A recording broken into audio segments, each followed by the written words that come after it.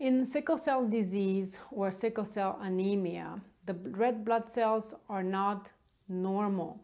They are typically red blood cells are round and they're very pliable, and they can squeeze through small capillaries very easily. And they also have this beautiful hemoglobin molecule attached that allows for the iron to attach and the oxygen to be carried.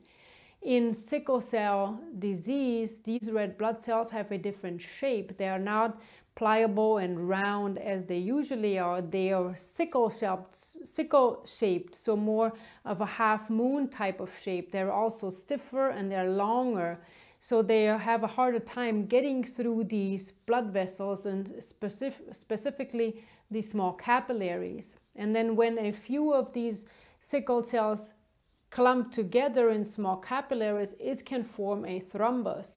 And then this thrombus, this blood clot, prevents the blood from flowing to whatever distal part that blood vessel is feeding, and therefore the patient will have symptoms.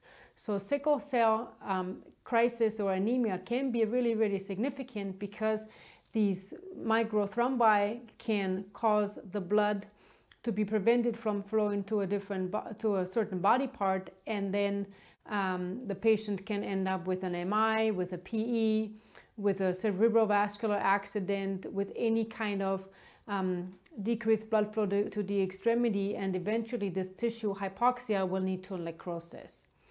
Please follow me on YouTube and check out the full video on sickle cell anemia.